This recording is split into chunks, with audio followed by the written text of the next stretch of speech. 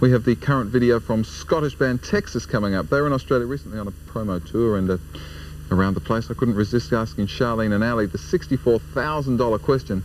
How does a Scottish band come to be called Texas?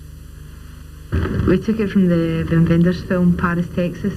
When we first got together, the movie really influenced us. Obviously the soundtrack also by Ry Cooder. We just liked everything about the movie, the sort of openness of it, the whole image.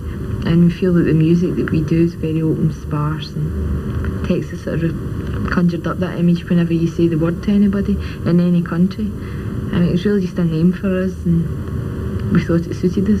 It's quite weird, you know, going to America sometimes and suddenly you're called Texas and you're Scottish, people squinting at you, then hearing music they don't mind so much.